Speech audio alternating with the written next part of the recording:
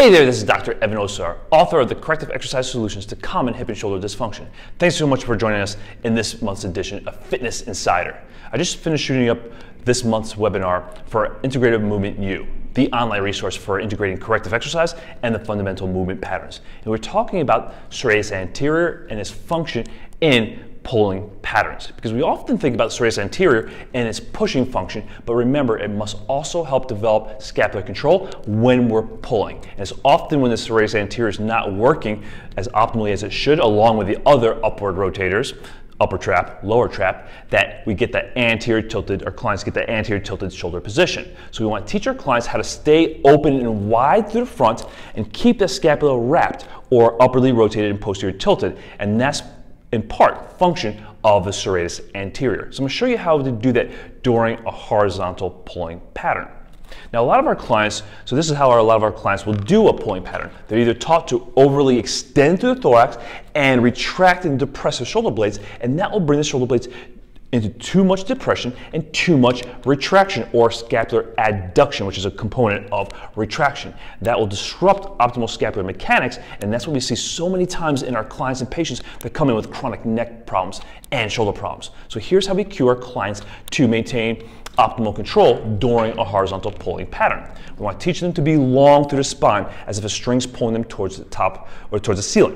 We want them to stay open and wide to the front of their chest, so that when they're pulling, they're not closing down the front of their chest and pulling the scapula into an anterior tilted position. And when they pull, we don't want them to pull the elbow too far behind the shoulder, because again, that will drive the scapula up and over the thorax and make it real challenging to maintain optimal scapular alignment.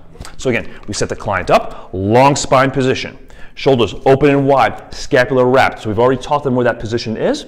Now we teach them how to row and maintain that position throughout their rowing pattern. We teach them not to pull the elbow too far back, and we make sure that they stay open and wide as they pull, and they're not overly retracting the scapula like this. They're pulling themselves back into a neutral alignment of the scapula, a slight upward rotated and posterior tilted position. And they maintain both the eccentric phase and through the concentric phase that scapular control. Their neck stays soft, the pectoralis complex stays soft as well through the horizontal pulling pattern. So that's how we teach our clients to integrate serratus anterior function with the upper and lower trapezius to maintain that upward rotation and posterior tilt through horizontal pulling patterns. So this is Dr. Evan Osar. I hope you enjoyed this video. I hope it served you in helping your clients achieve their health and fitness goals. If you're looking for greater resources, check out Integrative Movement U. Each month we bring you the corrective exercises, the anatomy, biomechanics, and show you how to integrate the anatomy, biomechanics,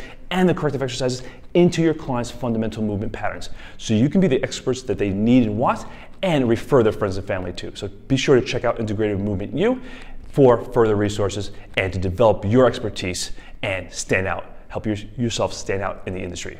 This is Dr. Evan Osar. Thanks for watching. We'll catch you next time.